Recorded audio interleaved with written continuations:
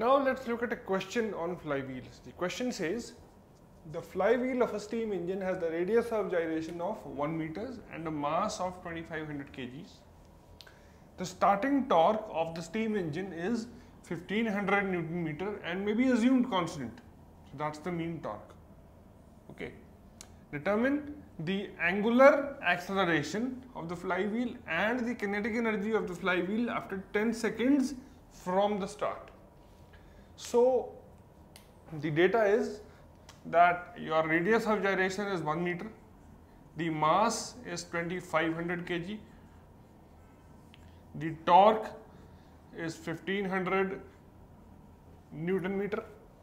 This makes the moment of inertia as mk square, which is 2500 into 1 square, which is 2500 kg meter square.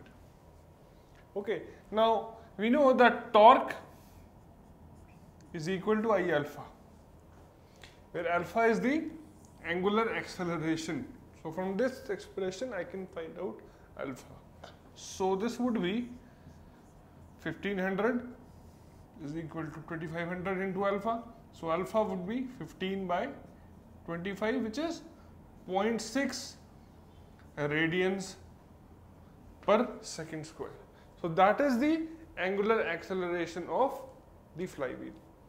Now the kinetic energy of the flywheel after 10 seconds from the start. Now you have your acceleration. Let us say the initial velocity is 0, the starting velocity. Okay, so after 10 seconds the velocity becomes omega 2, and that is omega plus alpha t. So this is analogous to v is equal to u plus at. Okay, so from here I can find out omega 2, which is 0 plus 0.6 into 10, and you get omega 2 as 6 radians per second.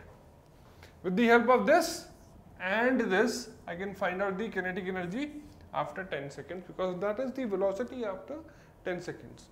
So kinetic energy becomes 1 by 2 into I into omega 2 square.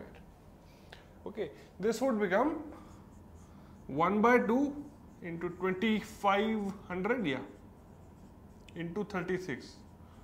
So this would give you 45,000 Newton meter or 45 kilonewton meter. That is the part B of the question, and this is part A of the question. Again, a very simple question, straightforward formula application.